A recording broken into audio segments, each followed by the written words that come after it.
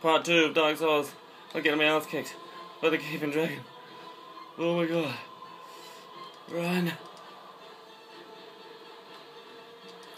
Oh, what? Oh, shit. And I died straight away. That was a bit cack. That cleric didn't really help, did it? Wasn't really worth me pressing record again, was it? So yeah, there you go. That's the Gaping Dragon. I was doing alright. I think I was doing alright.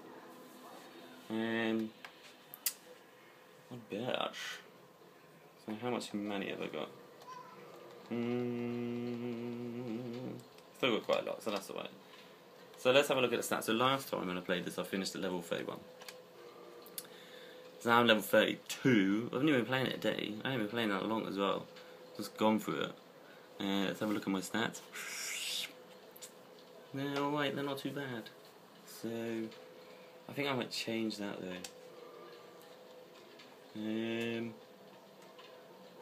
might use my just hand axe against him.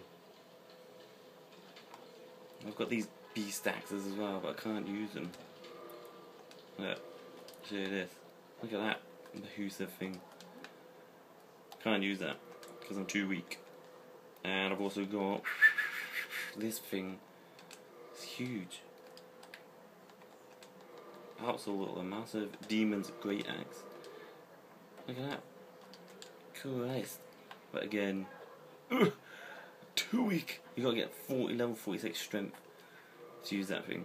So I won't be using that anytime soon. What am I gonna use? Hand axe. Clone axe. So yeah, that's Dark Souls 3 then. I hope you enjoyed the video, guys. Subscribe, rate, like, whatever. See ya!